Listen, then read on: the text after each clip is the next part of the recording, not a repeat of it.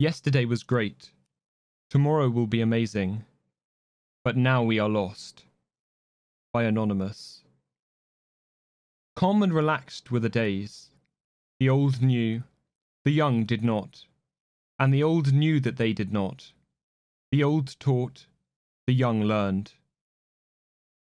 As the young knew more, they became complacent in their knowledge, unaware that they were forgetting what they had learned, and then they were old. And then the old did not know, but thought they did, and neither did the young, but they were expected to. The old did not teach, the young did not learn, except that more was expected of them than their seniors in turn. The old said information is at the tips of your fingers, all the while secreting away the methods to learn.